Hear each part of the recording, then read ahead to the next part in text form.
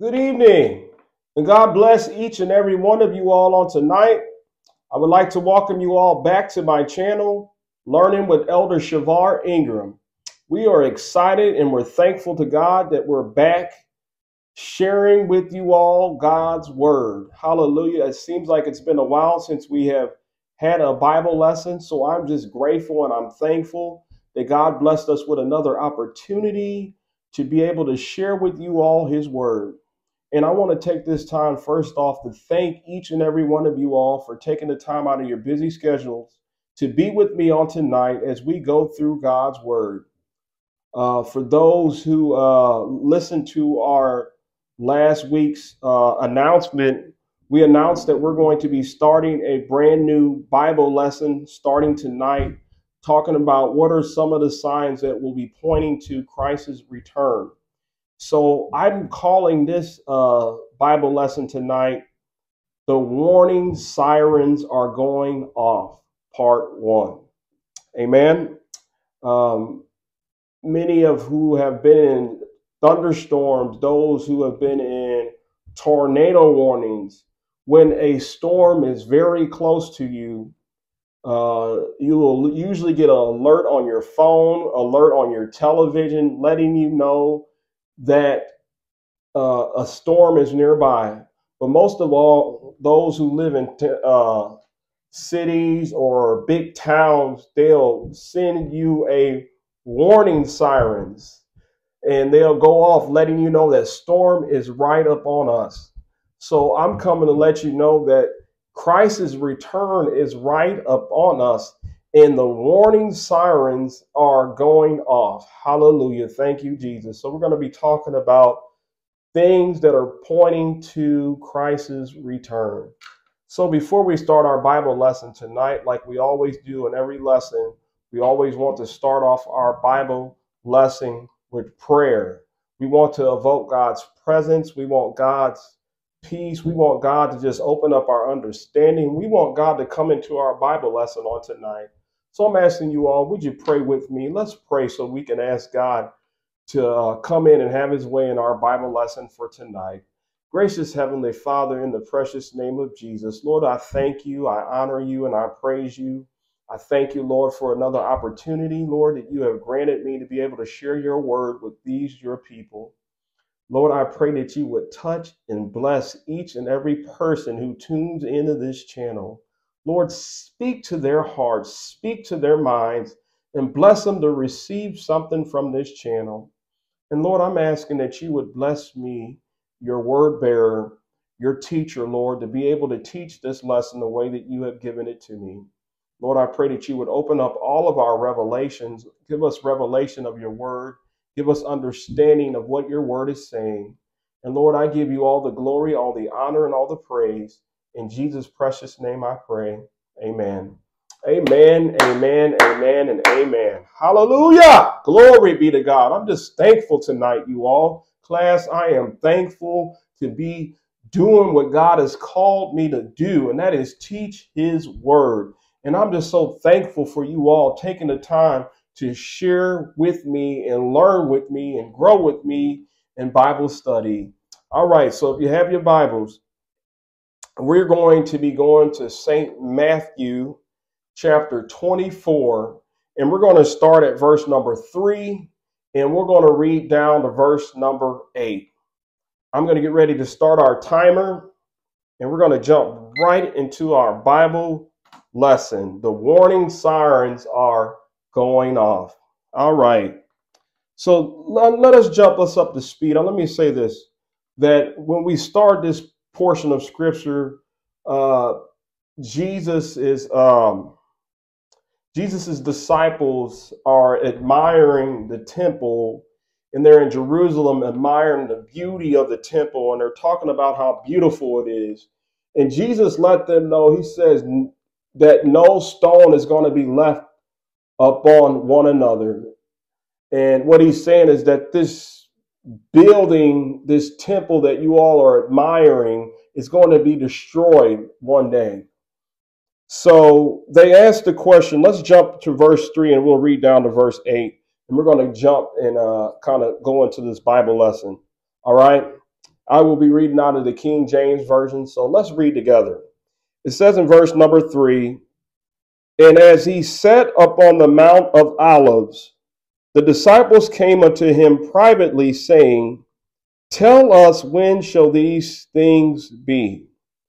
And what shall be the sign of thy coming and of the end of the world? Excuse me. And Jesus answered and said unto them, take heed that no man deceive you. For many shall come in my name, saying, I am Christ, and shall deceive many.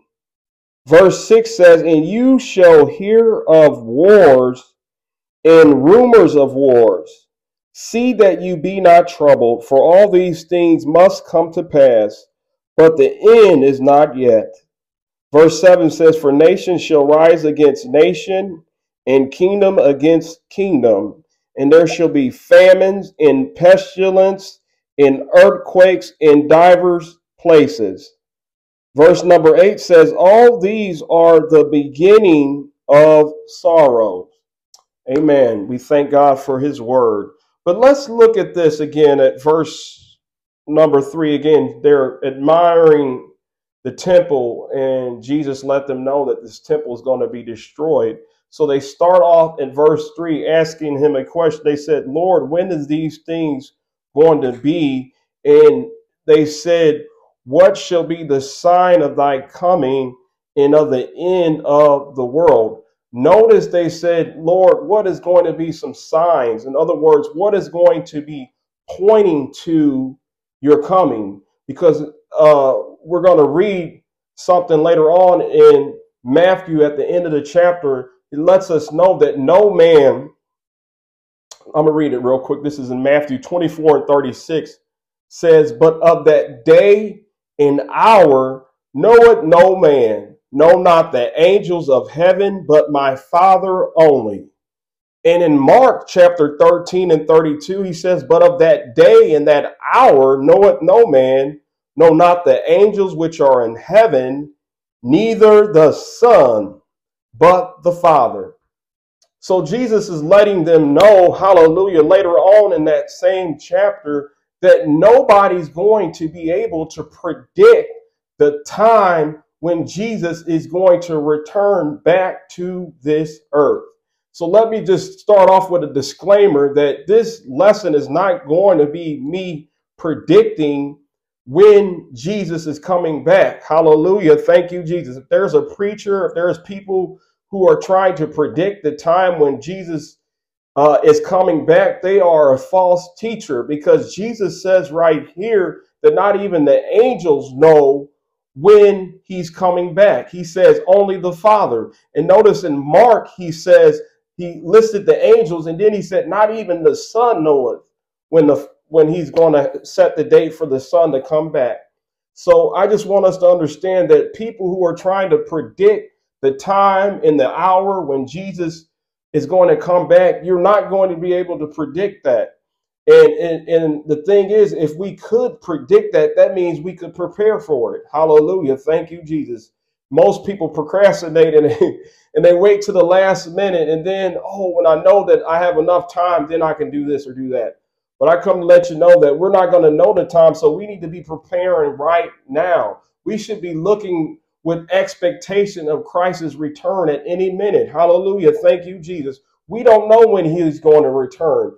But when he does return, we want to be ready. Hallelujah. And Jesus, and I believe in this lesson, he's wanting his disciples to be ready for his return. Oh, glory be to God. Class, you should be ready. You should be anticipating Christ's return. But again, in verse 3, he says, they ask the question, what are some things that are going to be pointing to your return? Because we know that Jesus is not going to tell them the date. He does not know the date. But they ask the question, what are some of the signs? What are some of the things that we can look to let us know that your return is near?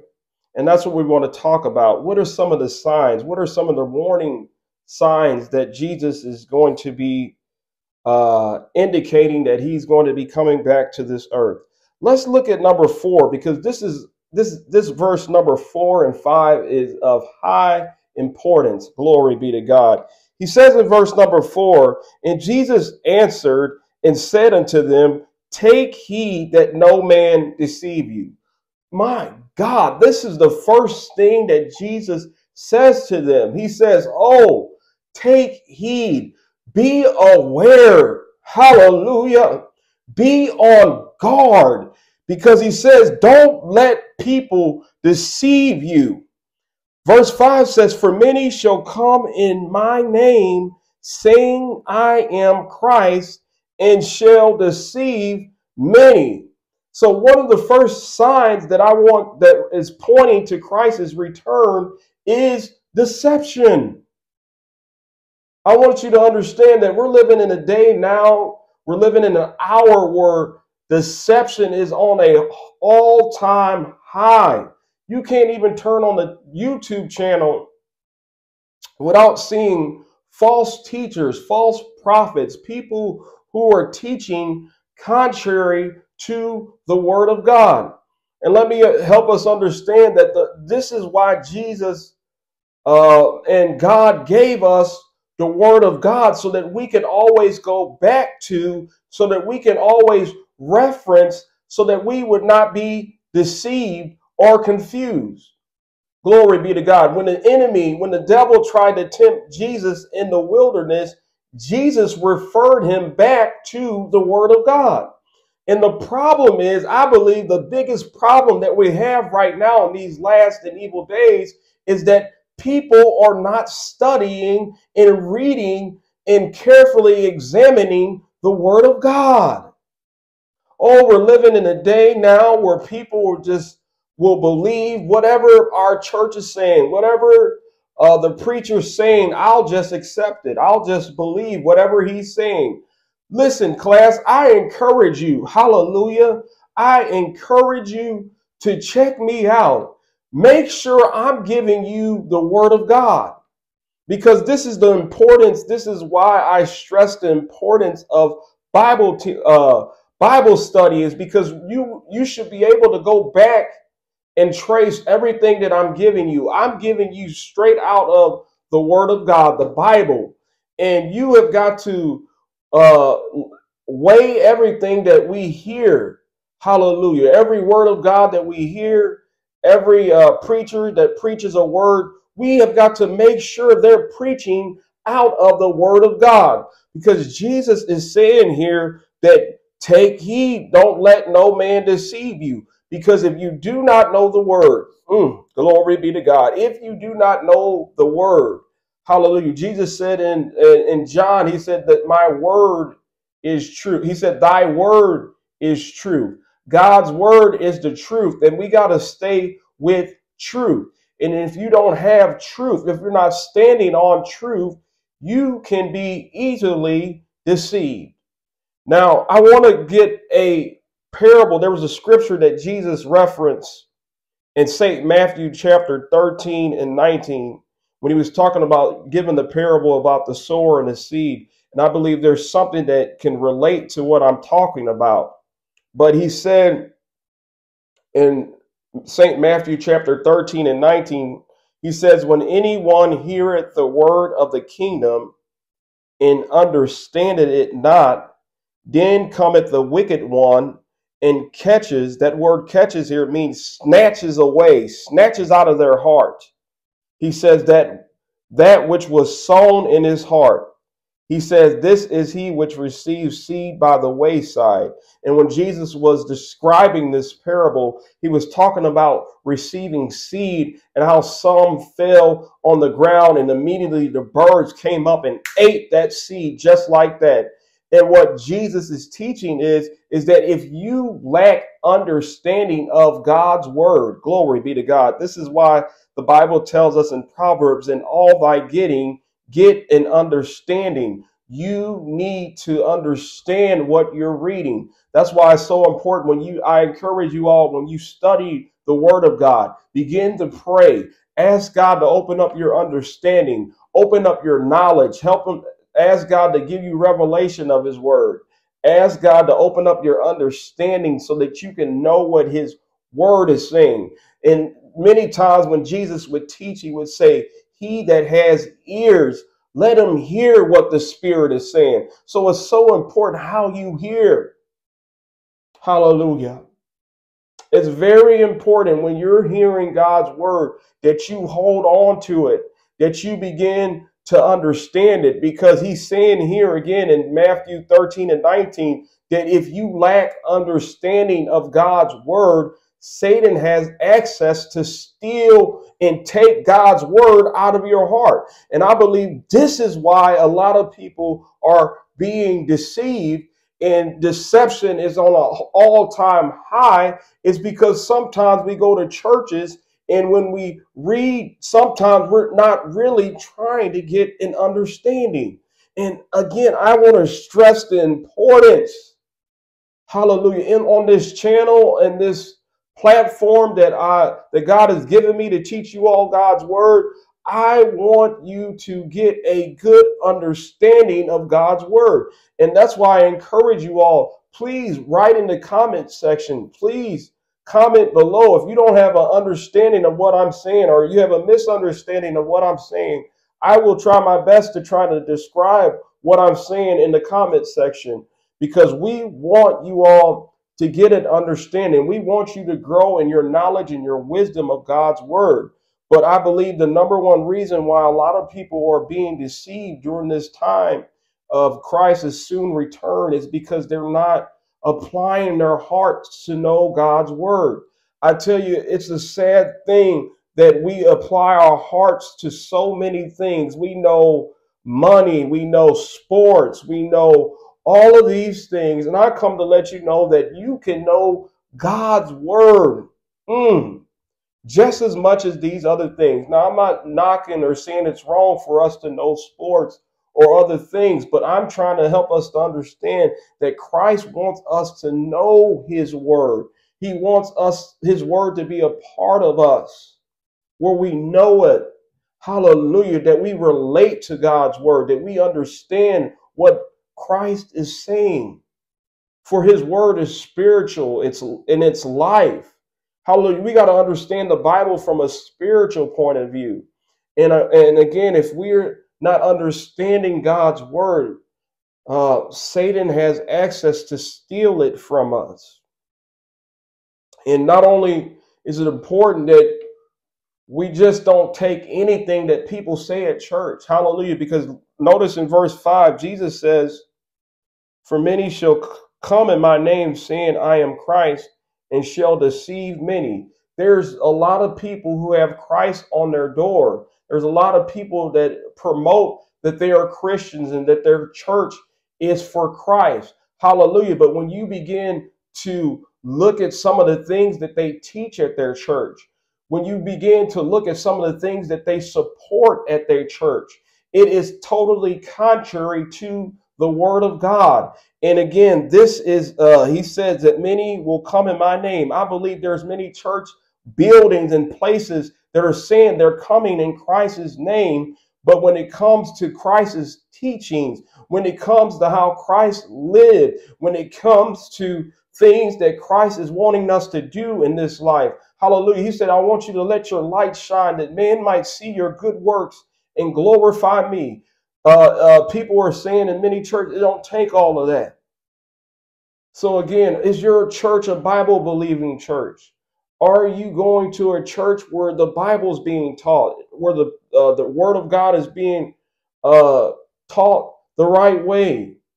Because if not, you can be easily deceived. So I want us to really see that one of the signs that Christ is coming back is that deception is going to be on an all-time high. There is people trying to deceive people. And they know that they can deceive people if they are not reading your word. See, when you read God's word, when you study God's word, when you are hidden God's word in your heart, and when you have the Holy Spirit, the Bible says that the Holy Spirit will bring back to your remembrance everything that Christ has said unto us.